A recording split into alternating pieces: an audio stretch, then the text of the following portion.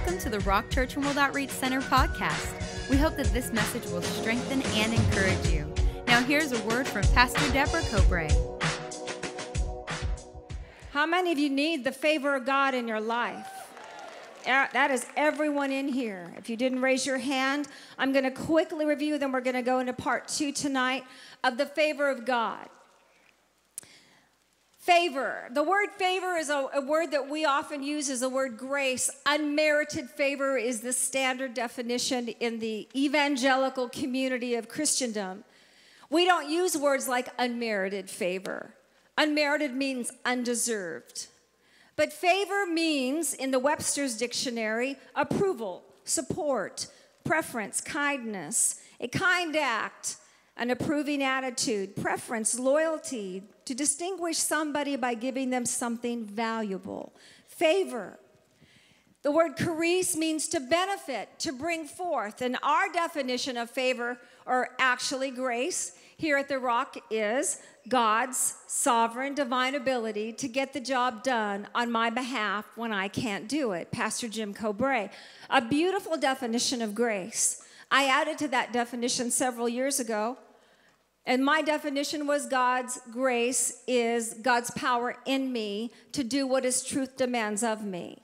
He empowers me to live according to His purposes and His ways.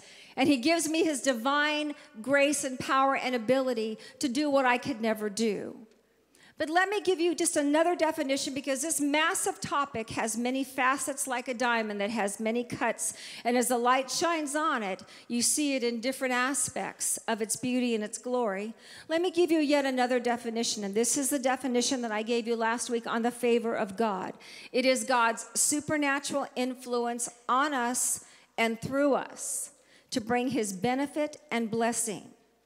It is God's supernatural influence on us and through us to bring His benefit and His blessing.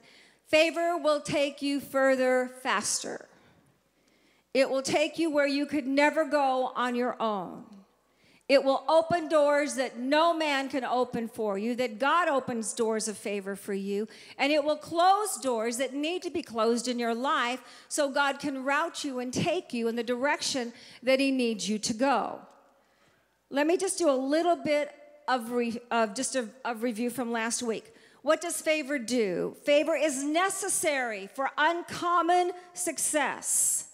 If you want to have an uncommon success in your life, and the word blessing in the Bible means the power to succeed. So if you want to be blessed by God, if you need the favor of God, the power to succeed, an uncommon power to succeed in your own life, then you and I are going to need the favor of God. We cannot work hard enough. We cannot work long enough. And we cannot work smart enough to fulfill our God-given destiny. It's going to take the favor of God. It's going to take the purposes of God, the plans of God, the direction of God. It's going to take the ability of God on us and through us, His influence, to get this job done on each one of our lives. And God has ordained every one of us to walk in the good works that He has already chosen for our lives. I have a path that God has already laid the way for me to walk in. Jim's got a path.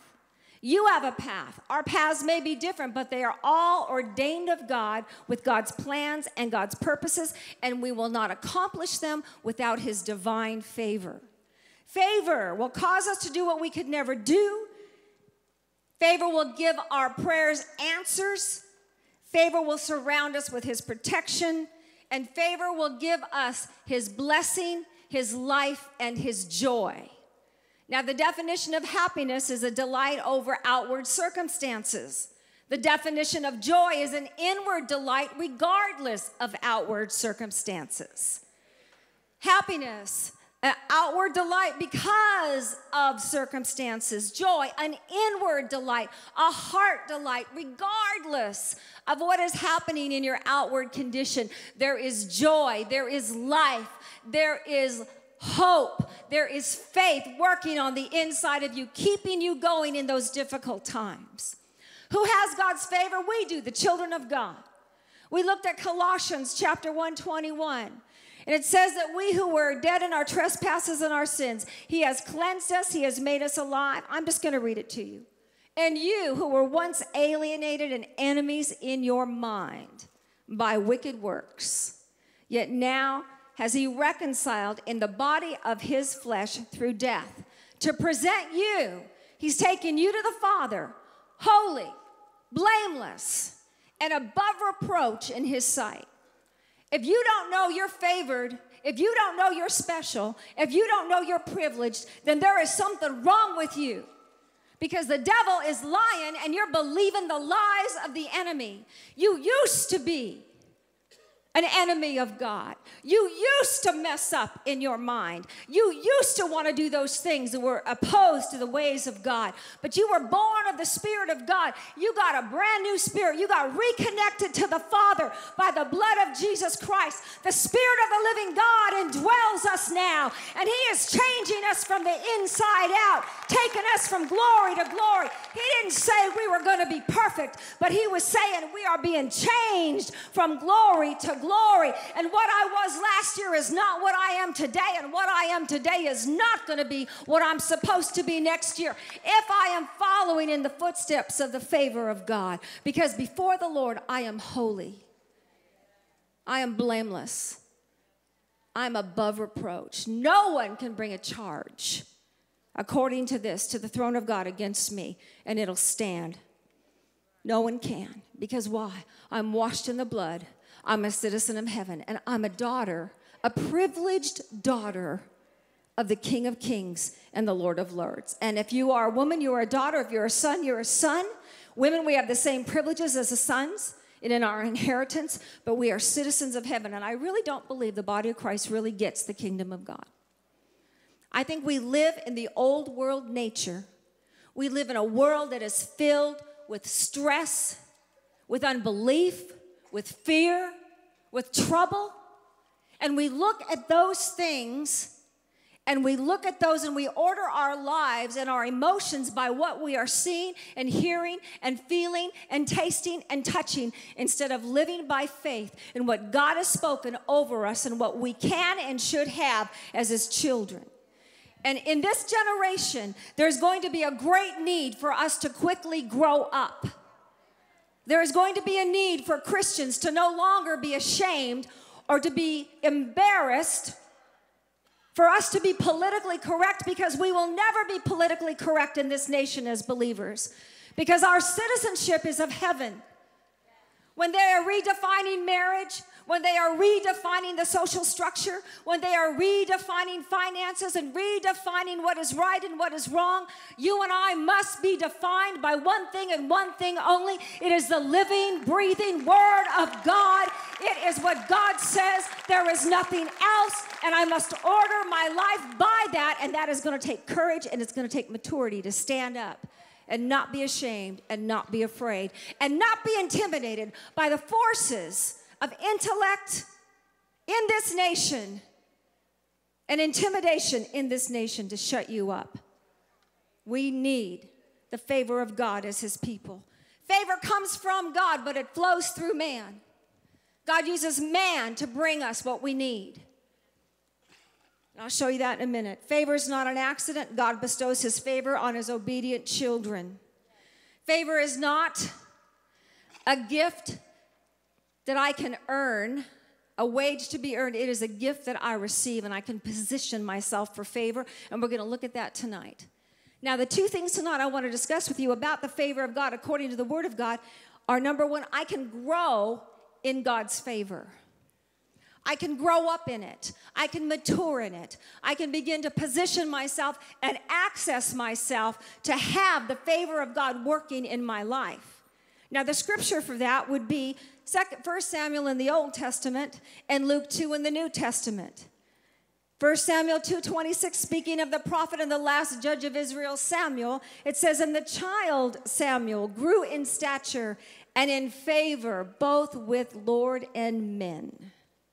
We see in Luke chapter 2, verse 52, that Jesus increased in wisdom and stature. He grew up as a child. He increased in wisdom, natural wisdom. He increased in spiritual wisdom. He increased in size and stature and in favor with God and men. You and I can begin to increase and grow in the favor of God, just like our bodies are programmed to increase and grow and become mature as adults. How do I grow in God's favor? I want to give you 3 things tonight about positioning myself and growing in the favor of God. And we're going to look at 3 different people in the Word of God so we can get examples on this. Samuel grew in the favor of God. Jesus grew in the favor of God and men. I need to grow. In my age, I'm a senior now, 62, going to be 63 this year. I need the favor of God to do what I'm supposed to do for the rest of my life so that I end my life in success and honor and not in defeat and despair. No matter what age you are, whether you are young or you are old, we need to understand how we can grow in this favor. Number 1, if I'm going to grow in the favor of God, I'm going to have to diligently seek God's will. Proverbs 11:27 says, "He who earnestly seeks good finds favor, but trouble will come to him who seeks evil." Proverbs 14:9 says, "Fools mock at sin, but among the upright there is favor." Now I said in this point on the how-tos, because I'm a how-to person. I hear what you're saying, but how do I put this to work in my life? If I'm going to position myself, it's not a wage to be earned, it's a gift to be received. If I'm going to position myself for the favor of God and be in the right place at the right time and have the Lord bless me, then I'm going to have to diligently seek God's will. And this proverb says, "He who earnestly seeks good will find favor." Now, I wanted to say that because Jesus defined good in Matthew chapter 18. When one of the Jewish men asked him, and he said, "Good teacher, what must I do to be saved?" And Jesus said, "Why do you call me good? There is none good but God." Good is a God word. The goodness of God is the standard that God has set in the universe. He is a God of benefit. He is a God of blessing. He's a God of goodness. Everything he does brings benefit and blessing. Everything God does. So if he is good and he alone is good, then in my logic, I decided that if God is good and there is none good but God, then God's goodness must be God's will, God's way. If I'm going to live in the goodness of God and if I'm going to seek the goodness of God, then I'm going to have to seek God's will and do things God's way. There were people in the Bible that did God's will, but they did it in their own way, and they failed, like Cain. God's will was for Cain to bring an offering. He brought the wrong offering the wrong way, and he failed. He did what God said, but not the way God said to do it. There are ways that God said to do things. There are reasons. He made us. He's the creator. He's God. There is no other God but God. When God says it, that is how it is, and how he tells us to do it is how he wants it done. And when I seek God's will, God's way, I now position myself, and I begin to enter into the favor of God. Now, I want to use an example of this is Esther. Esther was a woman who was taken out of her home. She was taken to a foreign land. King Artaxerxes was the king. He lost his wife. He divorced his wife because she made him mad. So his elder said, "Let's have a beauty contest. Let's bring you a new wife." And so they took the prettiest girls in the realm that he was ruling in, and they brought them to the palace. Now, Esther was one of those girls that was taken, and she was being raised by her uncle Mordecai, her cousin Mordecai. And Esther, I'm sure, didn't want to leave her people. I'm sure Esther didn't want to go to the palace. I'm sure Esther didn't want to be cloistered for a year having treatments of oil and myrrh and scents and perfumes so she could spend one night with a king who was crazy. One look from him and you could be dead.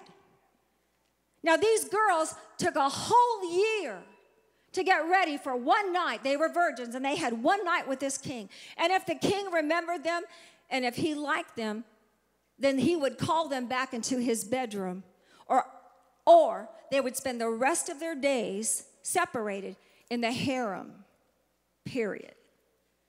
And these girls were allowed to bring something from the palace: gold, jewelry, clothes, whatever they wanted. They were given the royal treasure and the royal realm, and they could bring it with them to spend one night with that king. And whatever they brought in, they took with them to the harem. Now remember, they lived a life of loneliness, and they lived a life of celibacy if the king did not call their name again. Now, I probably, if I was Esther, wouldn't want to be there. That wouldn't be my divine design for my life. I wouldn't want to be married to a king that could have my life at a whim, that there was no security whether I would ever have children or not. And I was in competition with thousands of other beautiful girls who were all 10s. Can somebody go there with me? This is not a good scenario. This is not what I think Esther would have wanted for her life, but she was there. And the favor of God comes in terrible times and in dark places. When you don't want to be where you are and you don't want to do what you have to do, there's the favor of God and the plan of God on your life for bigger purposes. It's His divine influence on me and through me for His benefit and His blessing and His plan. He has a bigger plan than we do. So here's Esther. And she only wanted to please the king. When it was her time to go before the king, she could have brought gold and jewels and gowns. She could have done anything she wanted to enhance her beauty. But this is what she did. Esther chapter 2, verse 15, it says, "Now when that turn came for Esther, the daughter of Abihail, the uncle of Mordecai, who had taken her as his daughter to go to the king, she requested nothing but what Haggai, the king's eunuch, the custodian of the women, advised. And Esther obtained favor in the sight of all who saw her." Verse 17, "And the king loved Esther more than all the other women, and she obtained grace and favor in his sight more than all the virgins. So he set the royal crown upon her head, and he made her queen instead of Vashti." Now she could have used all the props of the human flesh.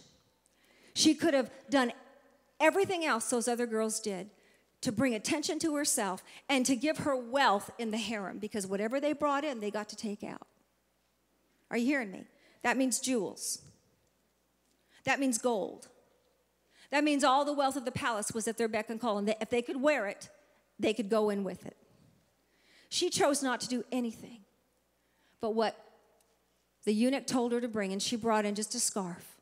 She brought in nothing that would enhance her own beauty. She brought in nothing that would make her wealthy. She simply followed the plan and the purpose, and she trusted God, and the favor of God came on her.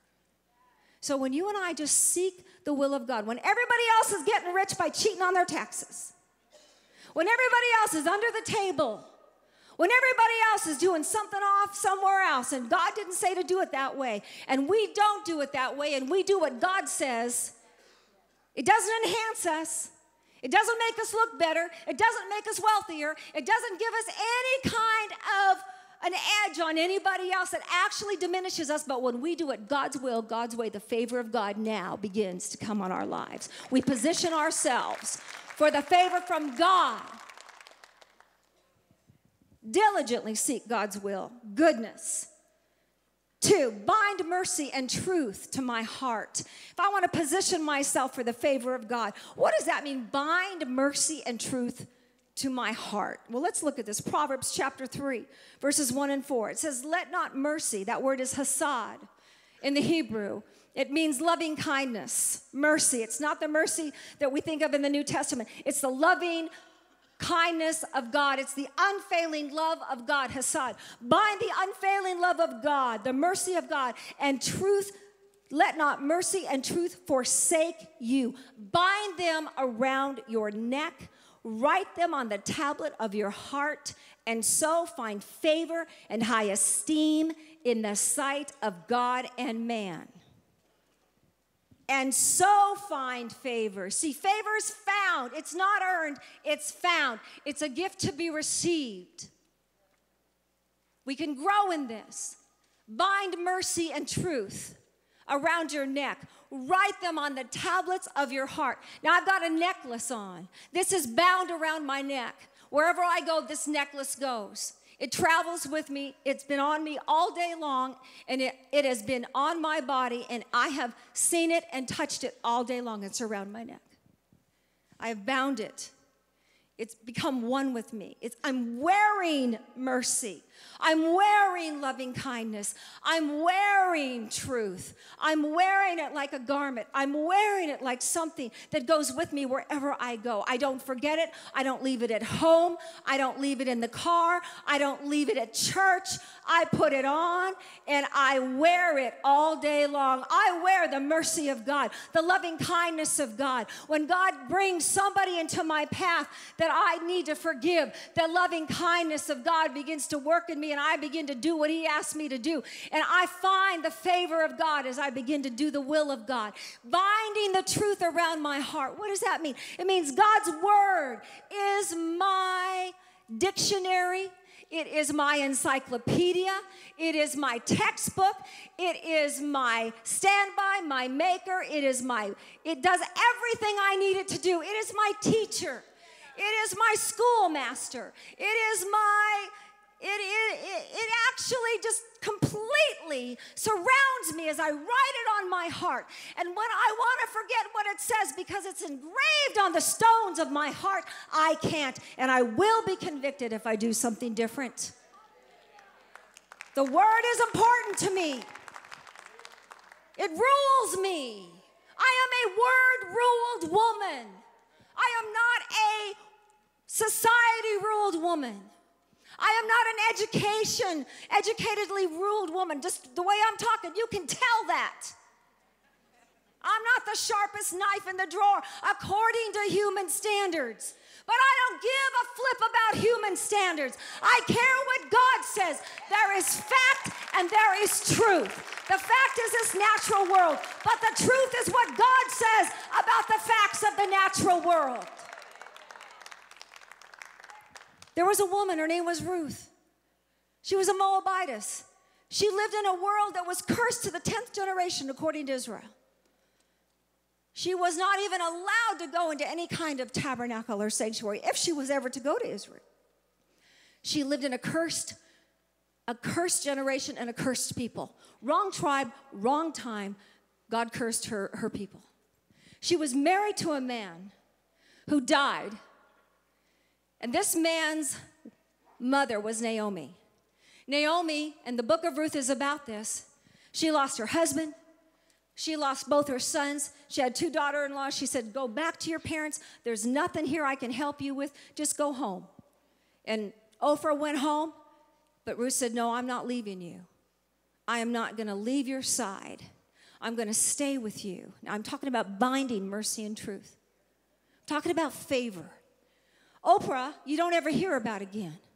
She went into the annals of history, and you do not hear about her in the Word of God. Ruth is in the genealogies of Jesus. So something happened, and the favor of God came on her life because she bound mercy and truth in her life and on her heart, and she bound it around her neck. Now, Ruth says in Ruth chapter 2, verse 11, it says in Ruth chapter 2, let me find it for you. Entreat me not to leave you. Ruth 1, verse 16. Ruth said to Naomi when she's begging her to leave, she says, entreat me not to leave you or to turn back from following after you. For wherever you go, I will go. Wherever you lodge, I will lodge. Your people shall be my people, and your God, my God. The Lord do so unto me if this is not true. And she already believed in the God of Jehovah. She already believed in Israel's God. She had already left her foreign gods, and she left everything to follow a broken woman back to Bethlehem where she was going to be cursed. But she would not let Naomi go alone. You see, she had bound mercy on her heart. Loving, loyal kindness, she went with Naomi, regardless of what it was going to cost her. No future, no husband, no nothing. She said, I don't care. I'm going with you. I'm serving you, and I'm serving your God. I'm talking about positioning yourself for favor.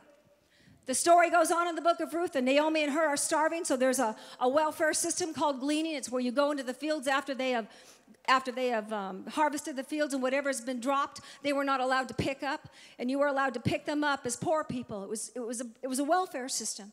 So Ruth says, at least I'm going to glean. We're starving. I can go to the field and I can glean. It says that she happened in the field of Boaz. And there she began to just take up the gleaning and just take up the little pieces. You know, here's a little bit of here. Here's a little bit of barley here. Here's a little bit of barley here. And she worked all day. You see, she was working on the leftovers. But God did not call us to live on leftovers. God has not called you to live poor. He has not called you to live on leftovers. He has not called you to live like you are a second-class citizen, but he is testing us. And he's seeing where the word of God is on our hearts, whether there's mercy and loyal, loving kindness in us. You see, it's a test of character. And whether or not the word is going to be etched on our hearts, whether we're going to choose the gods of this world or the God of Israel. You see, it's all going to happen. And there she was, gleaning in that field. And lo and behold, here comes Boaz. He owned the field. And let me read what it says. Ruth chapter 2. I love this story. It's one of my favorite. And Boaz answered, Ruth 2:11. He sees her. He owns these fields. He's a rich man. And Boaz answers and said to her, it has been fully reported to me all that you have done for your mother-in-law since the death of your husband. How you have left your father and your mother and the land of your birth and have come to a people whom you did not know before. The Lord repay your work, and a full reward be given you by the Lord God of Israel, under whose wings you have come for refuge. Then she said, let me find favor in your sight, my Lord, for you have comforted me and have spoken kindly to your maidservant, though I am not like one of your maidservants. And the very field that she gleaned became the field that she owned, because the story goes on. She married that man. She married him. They had a baby. His name was Obed, which means servant. Obed had a baby. His name was Jesse. Jesse had a baby. His name was David. David had a baby centuries later. His name was Jesus, and she is in the genealogies of Jesus because of the favor of God, because mercy was on her. She went to the fields for somebody else. She died to her own abilities and her own future on the behalf of Naomi. She laid down her life, and she was willing to live with nothing and not complain. She didn't know she was going into Boaz's field. She didn't know she was going to be an ancestress of Jesus. She didn't know she was going to be the great-grandmother of King David himself. But because she bound mercy and truth to her heart, and she wouldn't let go of them, the loving kindness of God and the word of the Lord, she owned the fields that she gleaned in, and the favor of God changed her life. And she went from not having enough to having more than enough. God wants us to have more than enough to bless this earth with his goodness. And we are so ready to just submit to the gleanings of this world. One more. Can I give you one more? I'm going to position myself for the favor of God. I can't earn it, but I can grow and I can position myself to receive it. If you're willing and obedient, Isaiah 1:19, God said through the prophet, if you're willing, attitude, obedient action, you will eat the good of the land and be blessed.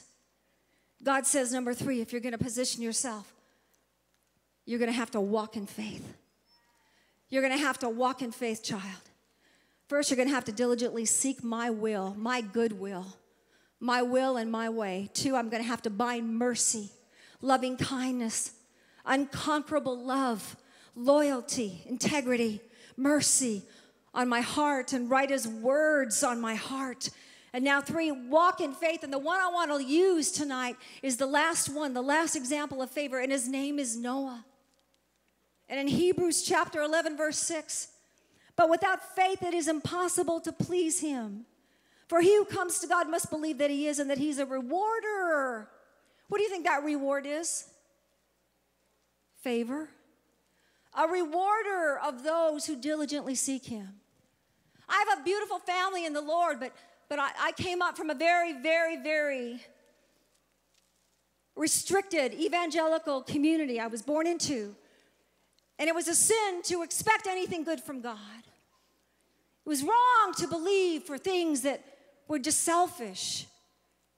And yet God throughout the word is a God of blessing and a God of goodness. He's given us all things to richly enjoy. He says, don't let money have a hold of you. It can be a God.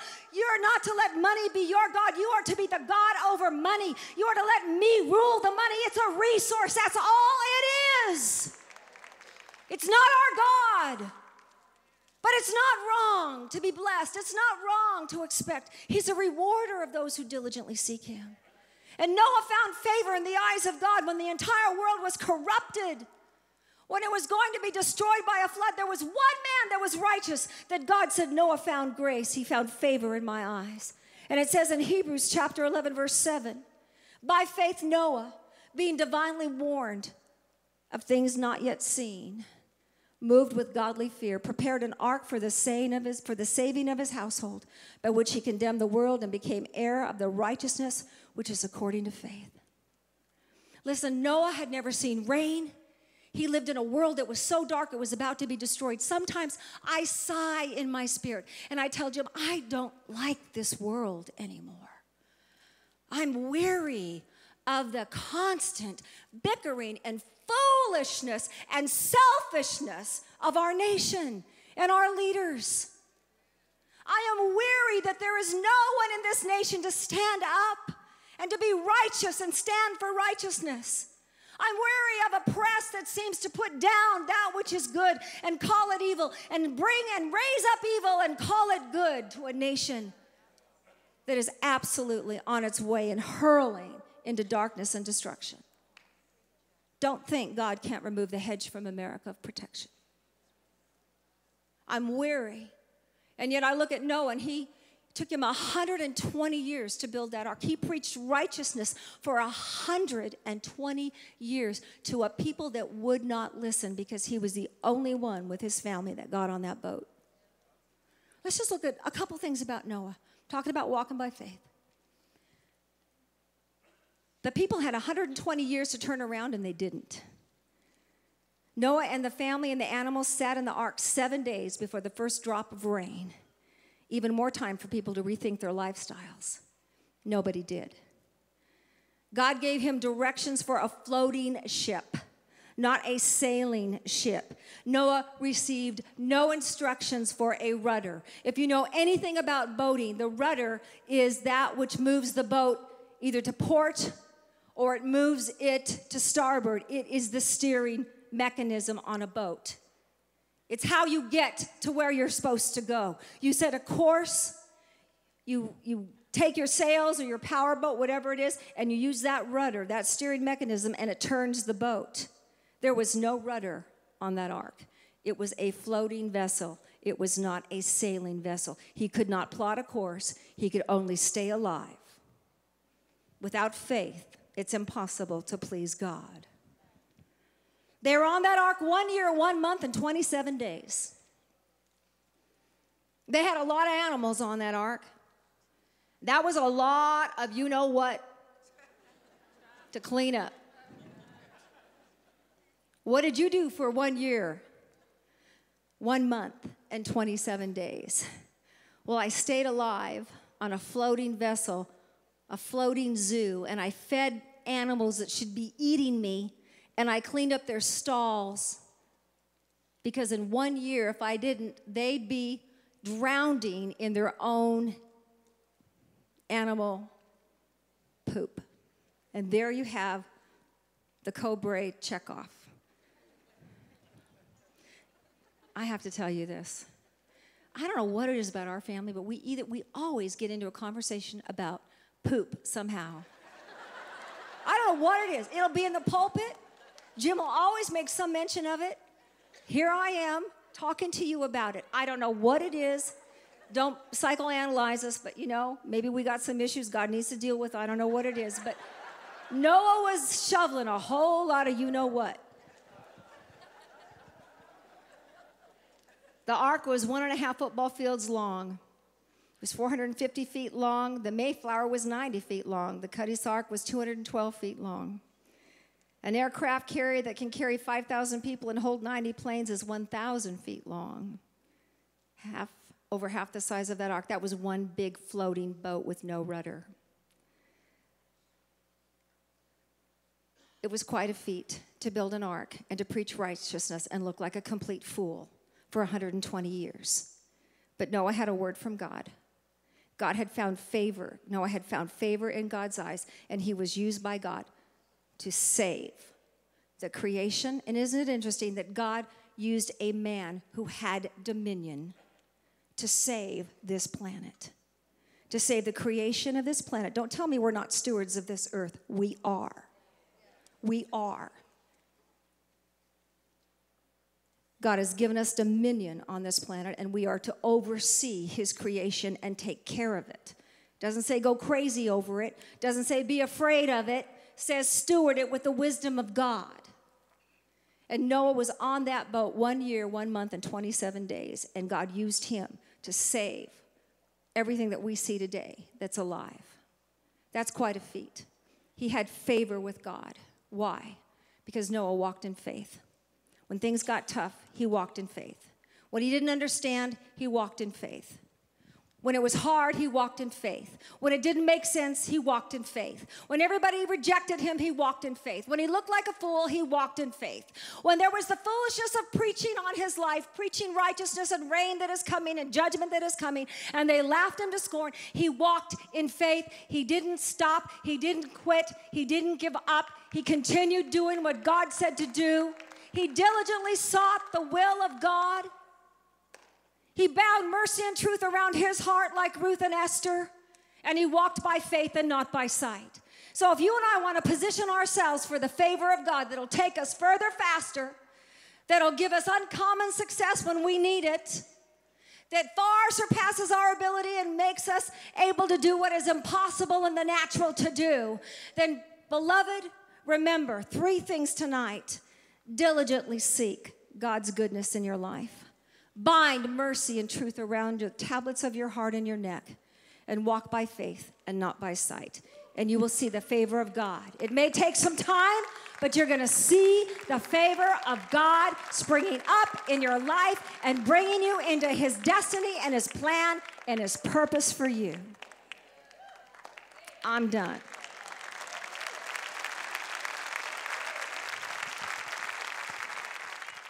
I've got a few moments left in this service, and I need to talk to you about something that's very, very up close and personal.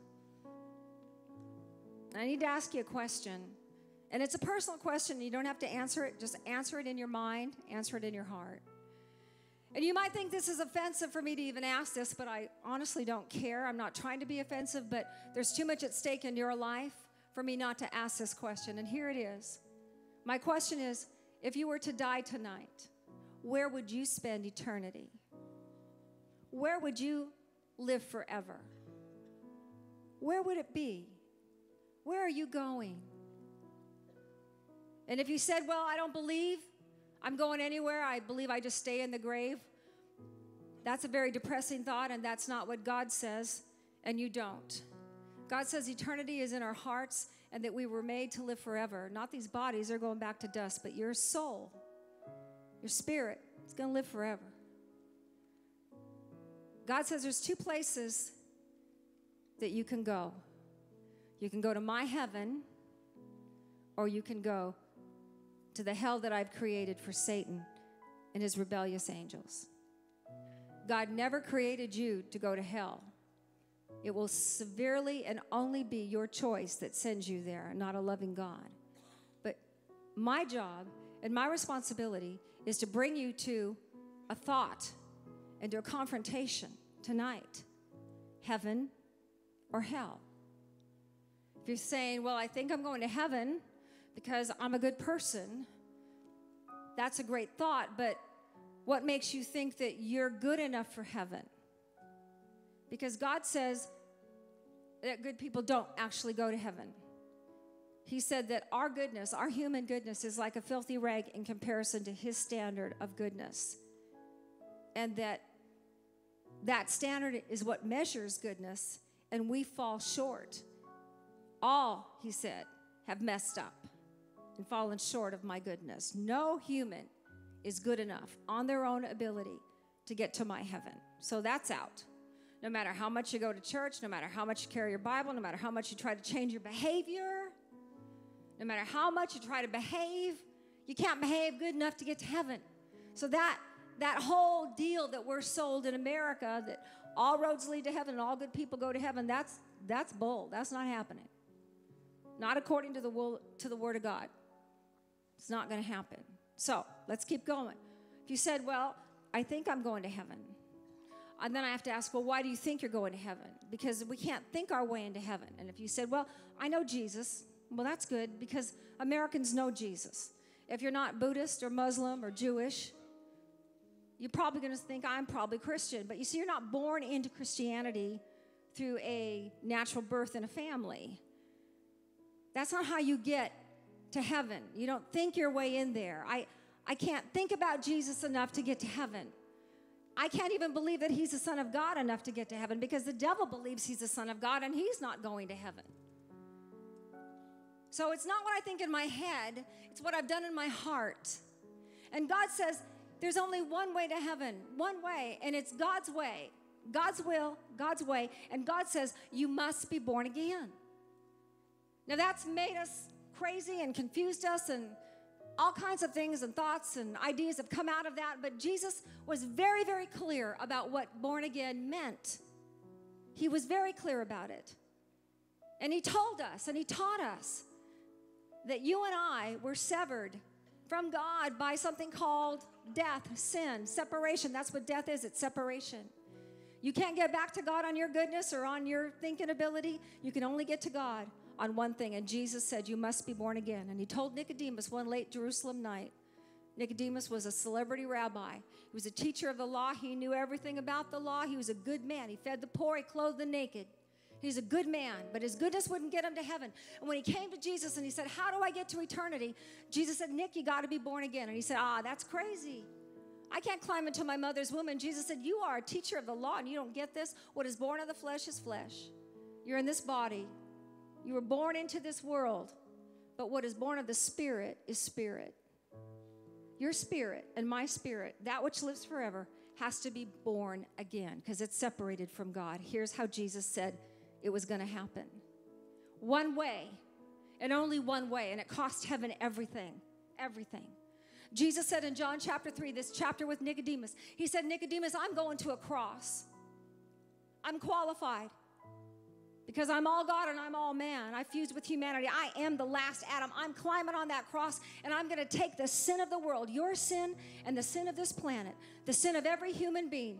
I'm going to take it on myself. I will be the sacrifice. I will take the penalty for you. And if you will look to that cross, Nicodemus, with faith, which means you'll look to that cross and you'll believe I am who I said I am, and you'll surrender your life and your heart. You'll be born again. I'll bring you out of darkness and I'll take you to the Father. You see, you can't earn it. You can't work for it. Like favor, you can only receive it. And say, Lord, I see you on that cross. I believe you are who you said you are. I believe you did what you said you would do. I believe you died for me. I believe you're not dead, but you're raised from the dead. I believe that you took my sin on you, and I believe that you are the Savior of the world. And you surrender your life to him. And you let him, invite him in to be Savior and Lord. Lord means boss. At that moment, you're born again. And a whole new life begins for you. And you're reconciled back to the Father, and you are now a citizen of heaven, and you are heaven bound. And if you have never surrendered all of your heart and all of your life to Jesus Christ, no matter how good you are, no matter how intellectual you are, no matter how much you've tried to change your behavior, how much you've tried to do things for God, if you've never surrendered and seen him as Savior and Lord, you're not born again. God sent you here tonight to change your destiny. This is where favor begins. This is where his blessing begins. It's when he takes us out of darkness, the kingdom of darkness, and he brings us to him. So all over this auditorium, I'm just going to ask, where are you going to spend eternity? If you're not sure, then tonight, God wants you to be sure.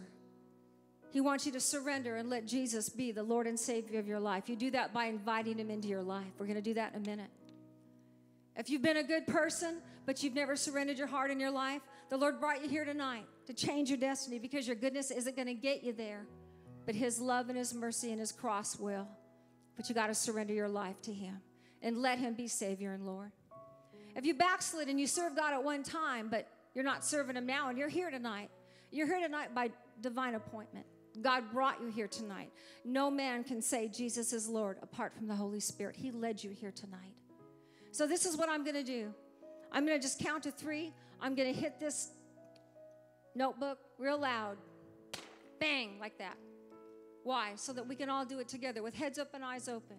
We don't bow our heads and close our eyes in this church only because we have a very strong conviction that if we can't say yes to Jesus in a safe environment, how can I walk out those doors and live for Jesus in a hostile environment?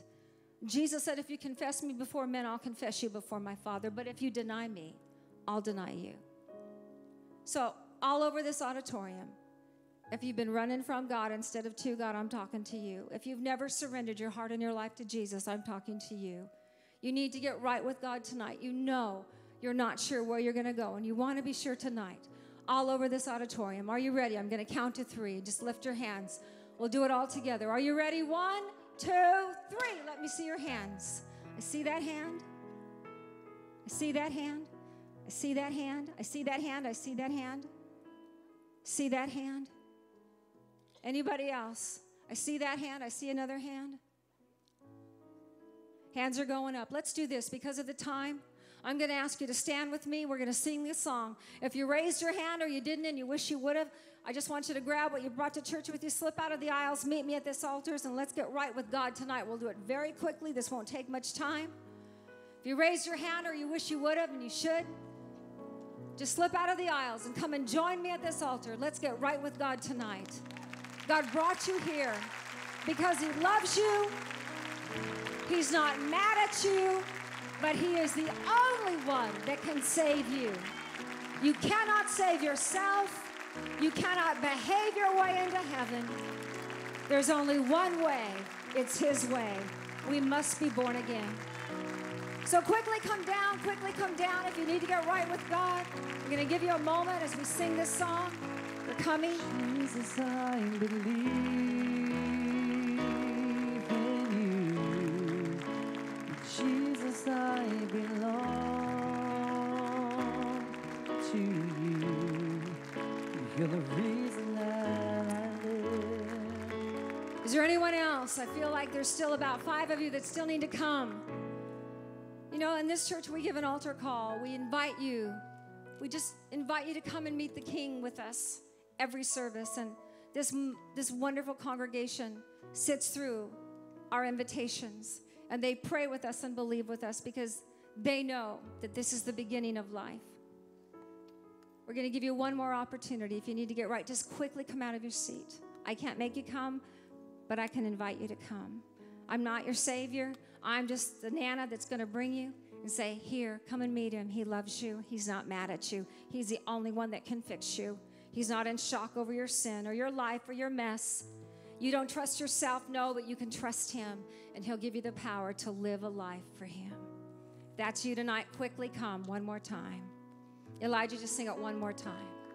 Jesus, I believe in you. Jesus, I belong to you. You're the reason that I live, the reason that I sing. Well, come back. If you didn't come down, it's all right. You come back. God loves you. He's not mad at you. And you need to smile because you're not going to a funeral. You're actually going to have life. And he's not mad at you. He loves you. You can't mess up too much for him. And at the Rock, we're going to take you. This is Pastor Joel. We're going to take you into our new beginners, our new believers room. Nothing weird's going to happen. I'm about as weird as it gets around here. I can't believe I talked about Noah shoveling you know what. Can you believe that? He's a wonderful God. He's not uptight. He's not nervous. He's not mad. He's big. He's bigger than we know. And he's very long-suffering with us. And he signed you angels, and they are all having a party right now because they've been working very hard to keep you all alive. So this is Pastor Joel. If you'll just turn left. We're We're going to pray with you privately so you're not out here as a spectacle.